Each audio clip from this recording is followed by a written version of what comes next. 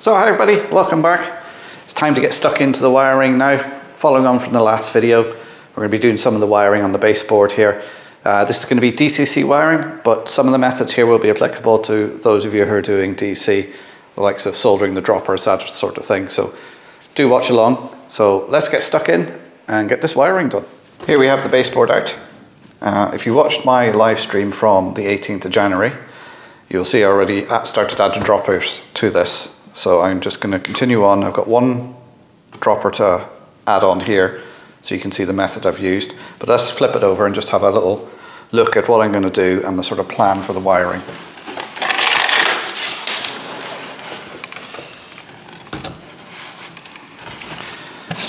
So obviously we have the track underneath. What I've done is I've written on here back and front, so when I'm working on upside down I've got a reference to which is the front and the back, because I use the wiring convention black to the back. So I know all the back rails are black, the rails to the front are red. It just makes it easier when I'm wiring for a quick reference when you look. So the plan is these boards will be daisy chained together by connectors which will go into these chocolate block electrical connectors here. From here will come out a bus which will go across to a connector on the other side, daisy chained onto the next board. Obviously one of the boards will have the connection for the DCC system and the power supply for the points. This is why there's two. There's going to be two bus wires, one for DCC for supplying the track and one for power for the points, because I use the SEEP type point motors. That'll be in a future video doing the wiring on those. So that's how each board's going to be done. Two buses, one for points, one for the DCC. The bus is going to be the usual 1.5mm wire I use. We'll see, again, you'll see that later. And the droppers will be soldered onto that. So hopefully it'll all be nice and neat and tidy. The other thing I like to do is where the power comes in, is I'll write on the board which wire is which and what they do. What I tend to do is each bus will get a bit of insulation tape of a different colour put around it, and written on the board would say yellow is the DCC bus, green, black, whatever is the point supply or the 12-volt DC supply. Just when you're under the board looking, you can see quickly which wire is which. It just makes it easier for fault finding. So what I'm going to do now, flip the board back over and I'll show you how I add the droppers.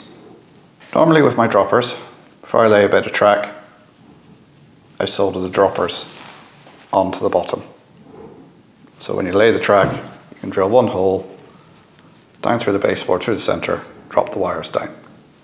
And with that you don't see the wires, it's covered by ballast, practically invisible. But obviously with this now, because I've used FlexiTrack, I've laid it in lengths, but now I've cut through it in various places. So now I need to add droppers, because I don't want to rely just on the fish plates to carry the current.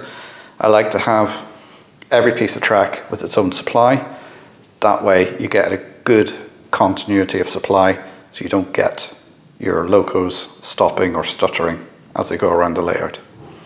So I've done this on here now, I've added all the pieces. I have one left here to do, so I can show you how I do it. I've got my two pieces of wire. I've pre-tinned the ends already, which is simply just taking the end and adding a bit of solder to it. Also written on my baseboard like I did underneath, I've got an arrow to the back and an arrow to the front, because obviously when you've got this away, it's not laid and you could easily get confused which way around it is. Just keep it simple. There it's written down, 2 seconds with a pencil, there it is, it's done. So I know now on here where the droppers have to go. So I'm going to move the camera in a bit closer now so you can see what I'm doing. So as you can see here, I've drilled a couple of holes. We're going to solder the droppers onto the outside of the rail.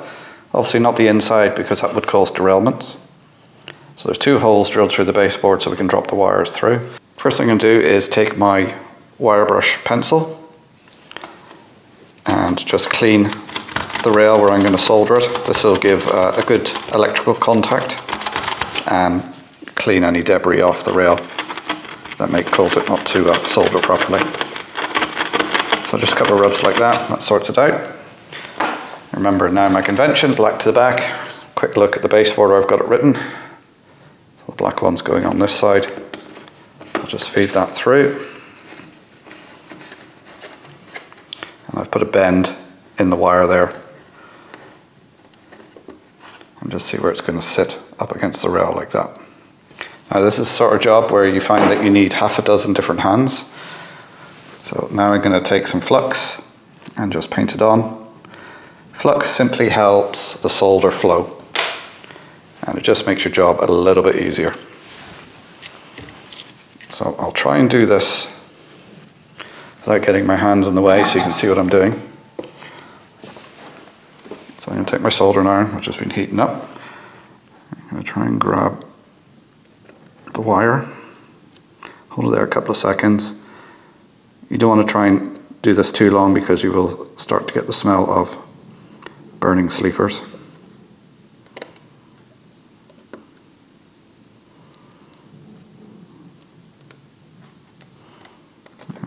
Hopefully that has taken. There we go.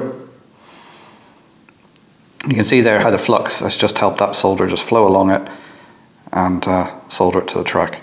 So now I'm going to repeat it on this side with the red one. The same process again. Feed it down through.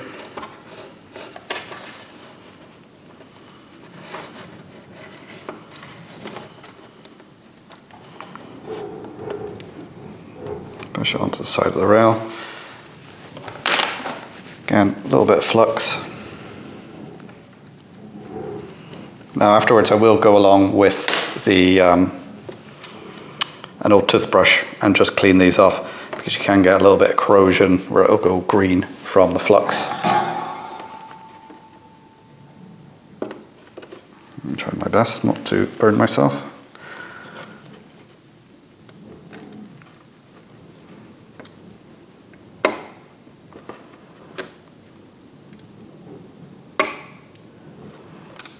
There we go, I think that's it.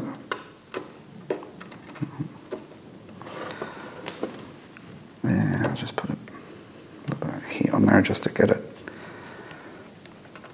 There we go. And that's the two droppers on. It's as quick and easy as that. It can take a little bit of practice and you will melt sleepers and that. I'm not too concerned with it here because obviously this is the fiddle yard sitting underneath the scenic area. But certainly if you're doing this, a little bit of ballast over the wire, you're not going to see it. It's going to keep it well hidden.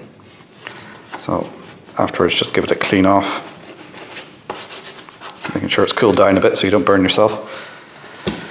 Right, time to flip the board over and get on with the rest of the wiring. Board's flipped over. I've put in the bus for the power supply. Now if you don't know what a bus is, it's just basically a wire that goes around your layout, carrying the power supply that you connect all your droppers onto. So obviously I've got blue and brown, so positive and negative. Brown is positive, blue is the negative. So the black wires will be going to the blue and the red wires will be going to the brown. So red, positive, black, negative. So I just need to sort all these wiring out now. It'll look hopefully a lot more neat and tidy. Just when you're putting the bus in, just make sure you have the connections the same on this side. So the brown is going into this one and the blue into this one, and likewise on this side the brown's going into that one and the blue's going into this side, and it'll be the same all the way around as they connect into each other. So I'm going to sort these wires out now and then I'll show you how I connect them to the bus wire. And you can see there as well what I mean about the yellow tape. So when you're underneath the board and you're looking at it with a torch, you can say, well, there's the yellow wire, that's the DCC supply, and I'll write it over here to say DCC supply yellow. Just makes it so much easier when you're crawling under a board trying to find a fault. So I'll tidy some of this up and get ready for joining them on. There you can see now, I've twisted all the black wires together, cut a section of the negative bus away, wrapped it around it, and put a drop of solder on. So I use my wire strippers like these just to pull a bit of the insulation back. If you don't have a pair of these, Stanley knife, sharp knife, just to cut a bit away is fine. So you can see here, I've got all the red ones twisted around. So I take them, wrap them round on the negative. Oh, sorry, positive. Red to the positive. Okay, and then a bit of flux on there. This will help the flux.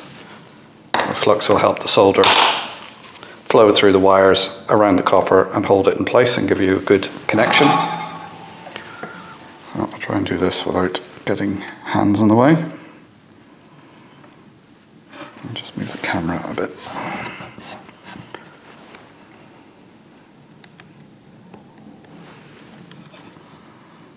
So a bit of heat. And then let the solder. Again, as always with this solder, well ventilated room. It can be quite toxic.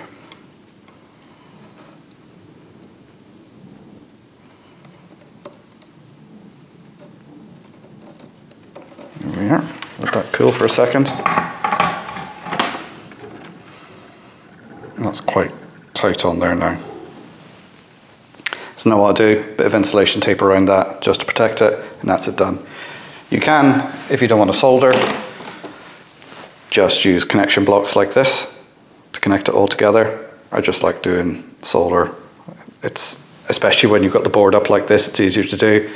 If you're trying to do it upside down, lying on your back trying to do it, it's not easy. You might be better off using something like this.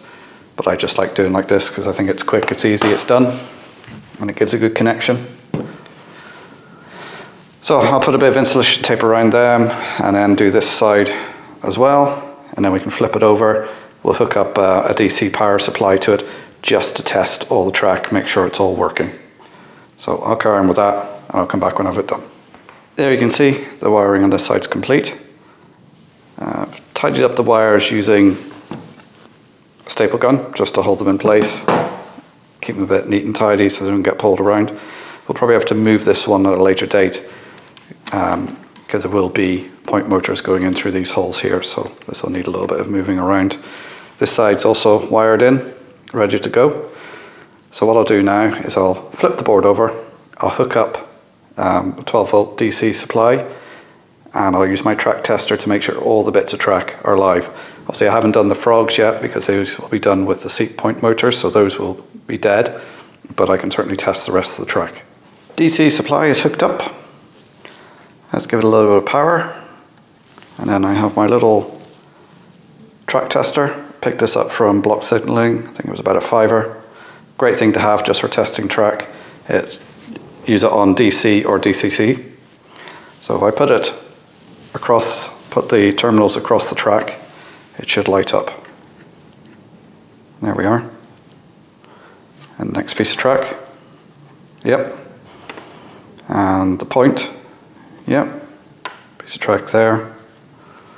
Of course, where it won't work is on the frog, because that will be the next video, wiring up the point motors and the frogs using the switch on the point motor. But I can test everything else, and we can see that everything lights up. That's important as well with this, that it's the same color that lights up, which is red, but it looks yellow on the screen. So we can see here across the frog it's not working because these aren't wired up. So I'll say that'll be the next video. So that's that bit done. So there we go, the first bit of wiring's done. As I said, the next video we'll be looking at the point motors and wiring up the frogs. So make sure you've subscribed and hit the notification bell so you can keep up with that. A big thank you to my channel members and Patreon members who are scrolling here. If you'd like to become a channel member or a patron, you can hit the link below or hit the join button. So I'll pop another video here, subscribe button's in the middle. Give me a thumbs up, much appreciated. Any comments or questions, put them down below. Don't forget about my live streams I do every Thursday at 7:30 UK Irish time. If you've got any questions, you can come along there, put them in the chat, and I'll see if I can answer them. So as always, thanks for watching. I'll see you next time. Bye for now.